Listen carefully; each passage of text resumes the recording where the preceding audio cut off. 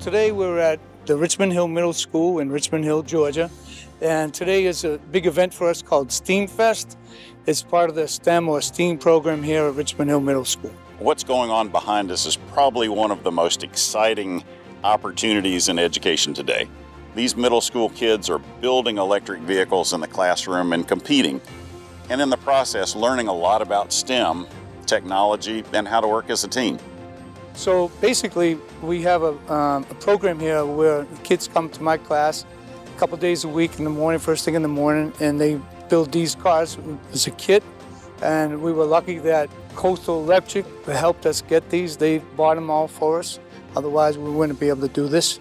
Coastal's been doing this a long time. You know, part of what an electric cooperative does, we feel it's important to be involved in the community to support education, and this is a great example of that. The cars are shipped from England.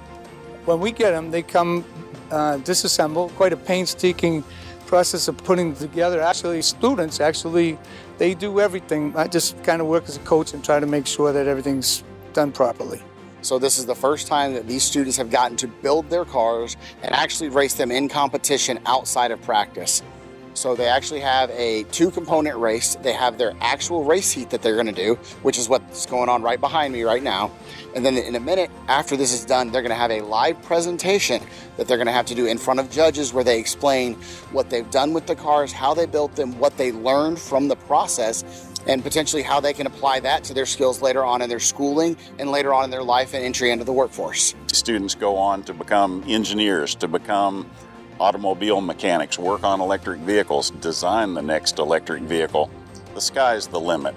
The skills they learn from this, of course, relate directly to the technologies they're studying, but it applies to everyday life. When I grow up, I might do something like this where I build cars and also race them too. I don't have a driver's license. I'm 13, and how we prepared was we drove it like almost every day to get ready for this race. It's fun to build it and then also see something that you built that is driving and going. A lot of kids nowadays are technologically sound, or they're technologically savvy, but a lot of them lack skills when it comes to mechanical issues. In this case, we're trying to promote mechanics, and as we know, electric cars are becoming a big deal now.